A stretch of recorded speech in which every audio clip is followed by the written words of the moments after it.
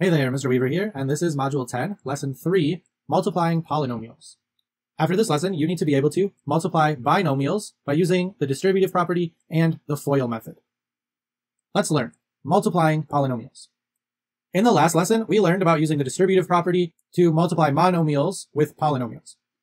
In this lesson, we are going to multiply binomials, so two terms, with polynomials of varying lengths, usually more binomials, but it could also be trinomials or longer polynomials.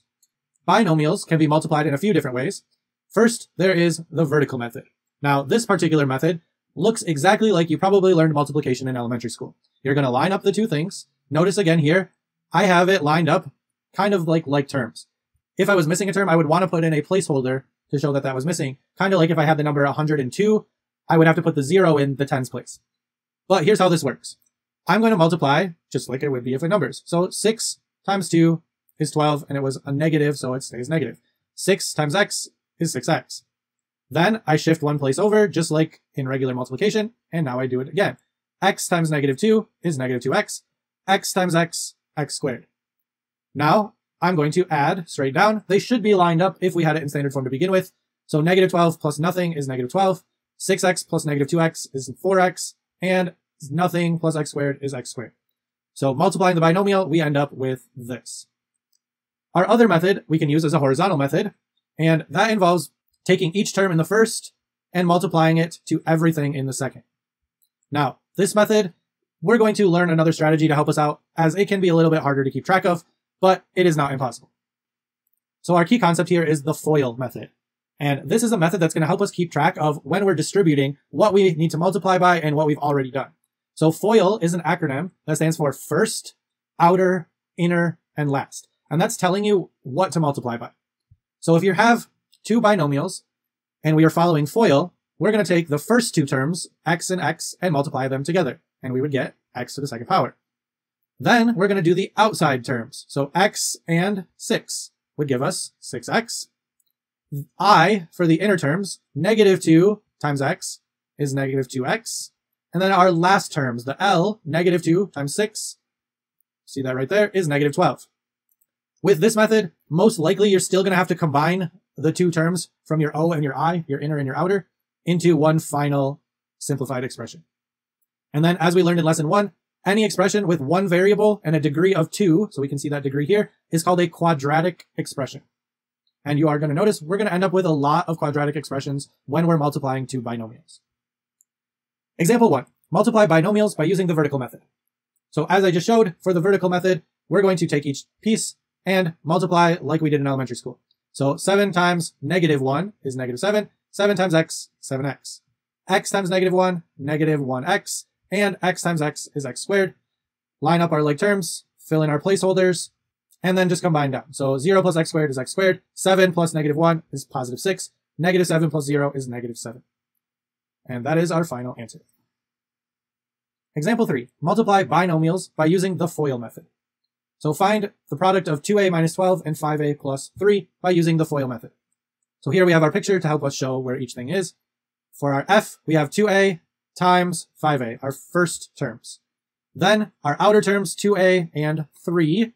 Our inner terms are negative 12 and 5a, and our last terms are negative 12 and 3. Now, multiplying stuff together, 5 times 2 is 10, a times a is a squared.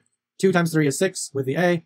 Negative 12 and 5 is negative 60 with the a, and negative 12 times 3 is negative 36. Again, we still have to combine our outer and inner terms from the middle, so positive 6 minus 60 is negative 54a. So our final expression is 10a squared minus 54a minus 36. And again, we have another quadratic expression.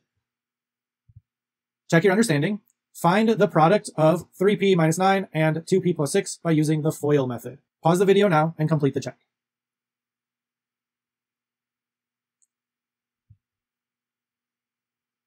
Check your answer. First, part A, if we're finding the products, we're pairing each thing together. So first, 3p and 2p. Outer, 3p and 6. Inner, negative 9 and 2p. And last, negative 9 and 6. Then, if we're multiplying all that out, together here we'd have 6p squared. Here we would have 18p. Here we would have negative 18p. And we would finally have negative 54. The final product then is just going to be 6p squared minus 54, since positive 18 and negative 18 would go to 0 p's. Apply example 5. Multiply binomials by using the, and then on this one, instead of the distributive property, I'm going to show you a different method called the box method or the area model. And if you're familiar with Punnett squares in science, used in genetics, then this method might be fairly simple for you. So the box method can be used to find the product, and this is especially helpful if we have longer polynomials, but it also works on monomials and binomial times binomial. How this works, you're going to take and figure out how many boxes you need to make. So the first one's a binomial, so I need 2 boxes. The second one is a trinomial, so I need 3 boxes. And I'm going to make a grid that is 2 by 3. If it was like a trinomial times, say, 4-term polynomial, then I would do 3 by 4. Then, once I know how many boxes, I'm going to split these so I know where to write them. So x and positive 3 would go on one side, and then x squared, negative x, and negative 9 would be split apart to the boxes on the other side. Then, similar to Punnett squares, I'm going to take each part and combine them together to fill in the box. So x times x to the second power would be x to the third power. X times negative x would be negative, and then x and x would make x squared. And then negative 9 times x would be negative 9x. Then for the bottom row, I would have positive 3x squared, minus 3x, and minus 27. Then I'm going to take all of those and just rewrite them out. Notice I am putting the ones that are alike next to each other, so that way I can combine them quickly. So when I do that, I would end up with x to the third power plus 2x squared minus 12x minus 27. Also, one thing I want to point out, the ones that have like terms here are diagonal of each other. So usually they're directly diagonal, but if you are missing some terms and you need like a placeholder of a 0, they might actually be a little farther apart, but they will still be the same kind of diagonal of each other. But be careful that you're combining terms that are alike. They have to have same variable and same exponent. Even if we're multiplying longer polynomials, here we have a trinomial times a trinomial, the box method might actually be your best bet. If you were trying to FOIL this, what do you do about the middle terms? You still have to do the middle times everything. This can get really confusing to keep track of what you've already done. So here I would need a 3 by 3, since there's 3 terms in each. Place my values on the side, and I can go through and multiply each box together. So I'd have 12t to the fourth, negative 12t to the third, and positive 42t squared. Second row, negative 20t third, positive 20t squared, and negative 70t. Last row, positive 36t squared, negative 36t, and plus 126. And just like I said in the last example, notice like terms are diagonals. So if we combine them all together, we have 12t to the fourths, negative 32t to the thirds, 98t to the second powers, negative 106t's, and plus 126. Check your understanding. Find the product of these two problems. You may use any of the methods that we've learned here. Pause the video now and complete the check.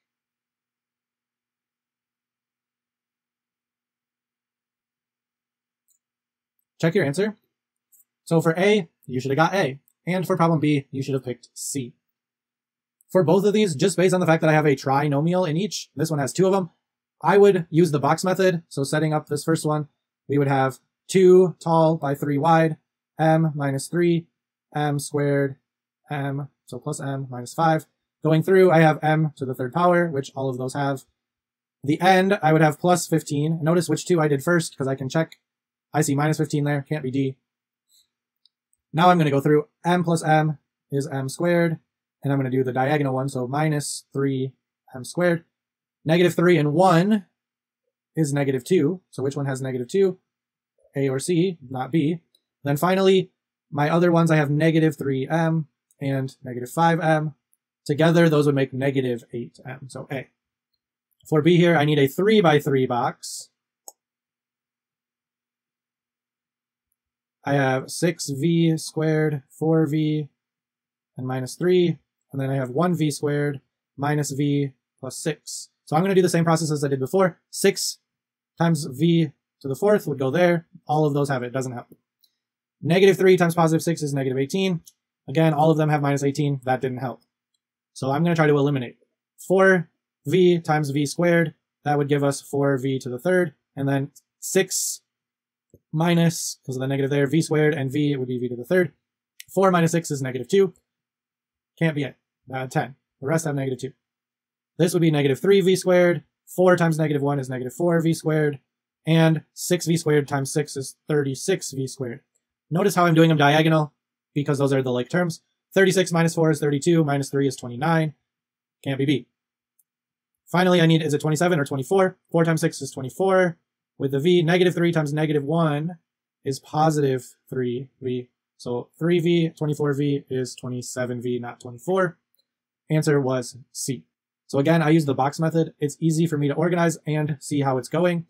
If you wanted to use FOIL, you would have to do the first one times all three, the second one times all three, and the last one times all three. It might get a little confusing about which ones you've done and haven't done. So do it however you need to get the answer right, but the box method might help you stay more organized.